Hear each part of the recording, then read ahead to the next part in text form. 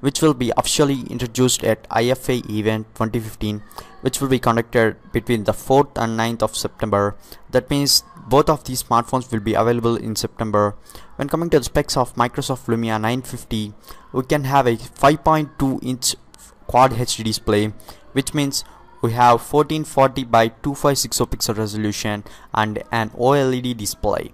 When coming to the chipset, a 6-core Qualcomm Snapdragon 808 processor is used in Lumia 950, and it will come with an IR/IS scanner, which will be introduced in the 950 and 950 XL. Both of these smartphones contain IR/IS scanner, which is an infrared scanner.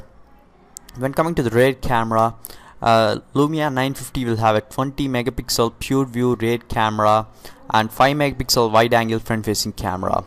The phone will have 32 gigabytes of internal storage, which can be expanded using a micro SD card, and it will come with 3 gigabytes of RAM. Coming to the battery of Lumia 950, it will come with a 3000 milliamp removable battery, and the smartphone supports USB Type-C support, USB Type-C connection, which is not introduced in any other smartphones now. When coming to the 950 XL, it will have a 5.7-inch screen, a larger screen when compared to the 950.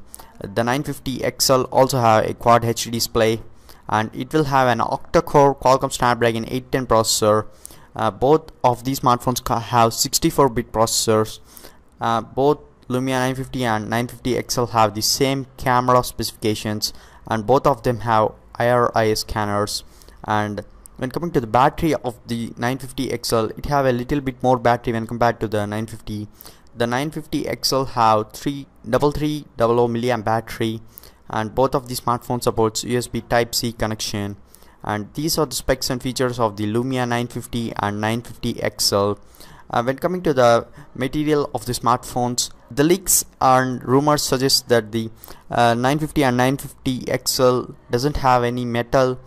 Both of these smartphones will be made of polycarbonate material like other Lumia smartphones, but these smartphones are pretty thin, around 7 millimeters, and these smartphones are very nice, and we have to see and wait until the IFA event to have a original look at these smartphones. And these are the leaks and rumors and specs of 950 and 950 XL, what we know for now.